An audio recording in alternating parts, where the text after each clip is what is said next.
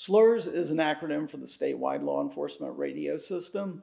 It consists of more than 2,000 radios and permits law enforcement, fire, emergency medical technician, and other first responders to communicate better during emergencies. In 2016, the Department of Management Services went out on a bid to procure a new vendor for the SLERS 2 system, which was an updated state-of-the-art P25 standard communication system. In March of 2018, DMS awarded the contract to a vendor.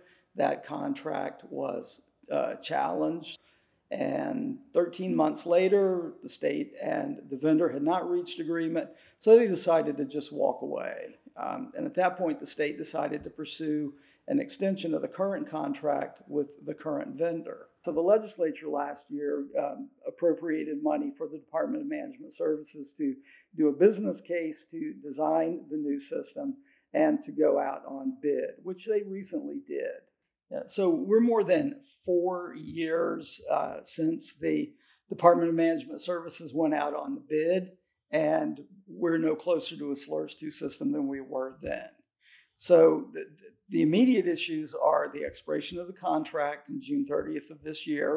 The equipment is getting older, it's becoming more obsolete, it's more difficult to get parts, and the state will end up owning that system, and they'll be responsible for maintenance of the radios and all the other equipment and everything that goes with keeping SLERS current. The other issue that is important is that the SLERS has been funded through surcharges, and there's a $3 surcharge on non-criminal motor vehicle accidents that expires June the 30th. So unless the legislature takes some action to repeal that sunset, then a major source of SLERS funding will go away July 1 as well.